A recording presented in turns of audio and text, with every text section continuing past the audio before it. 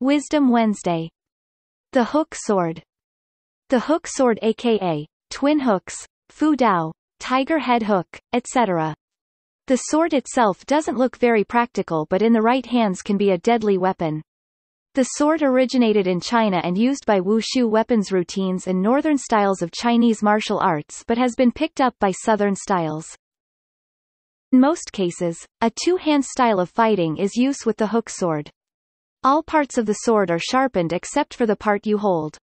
The hooks at the end of the sword can be interlocked and swinging around for more reach, which increases force but has to be slowed down to get back the two-hand style of fighting. The hook can also be used for pulling down your opponent's sword, or both swords can you use to lock off opponent's sword. Animes with the hook sword. Anime Bleach Laura Kira has a hook sword.